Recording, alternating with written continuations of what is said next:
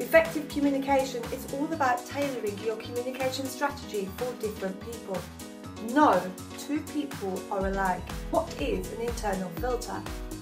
Based on our experiences, the filters create internal mental maps of reality. When we communicate, whether through gestures and actions or verbally through language, we do so based on our mental maps. The visual system helps us study and analyse the body language and the physiology of others. Auditorio system enables us to hear the words spoken and the tones in which others speak. And the kinesthetic system is split into internal and external feelings.